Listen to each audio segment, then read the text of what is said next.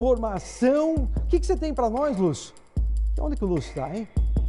Seu Paulo, pra Oi. gente fechar o Cidade Alerta de maneira diferente, tem um lance aí de um cara que estava preso e ele tentou fugir. Olha lá as imagens, vou mostrar pro senhor em primeira mão aqui no programa, para quem está acompanhando a Cidade. Ele tenta pular o muro e não consegue da delegacia. Não tem cerca elétrica. Tenta de um jeito, tenta do outro. Aí ele vai lá atrás, Paulo, próximo a um telhado, e pega uma caixa de verduras. Aí esse preso, que é chamado regalia no sistema, ele sobe nessa caixa de verduras e consegue passar para o outro lado.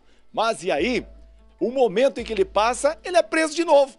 Voltou para a delegacia. E como é um preso que tem esse sistema regalia, não fica lá encarcerado, seu Paulo, mas ele volta e fica lá no local bem tranquilo, com regalia de novo. Tentou escapar e voltou para casinha, voltou para cadeia. Agora, detalhe, a gente não sabe qual o delito que ele havia cometido. Não deve ser coisa muito grave, né, Paulo? Para ficar lá fora, talvez uma pensão alimentícia, uma coisa desse tipo.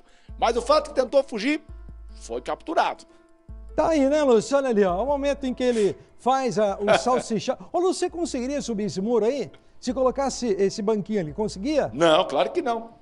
Por que não conseguia? Ô, seu Paulo, a gente que não é atleta, se o senhor fizer uma força para erguer o peso do corpo aqui, o senhor tá morto amanhã. Mas não tem a menor chance de eu conseguir escalar. Claro. Olha o tamanho do muro ali, a altura dele, Lúcio. E de laranja ainda, o homem, hein? Há uns 2 metros e pouco. 2? Claro, a roupinha não é do presidiário, seu Paulo. O laranjinha. Será que eles gostam de usar esse uniforme, Lúcio?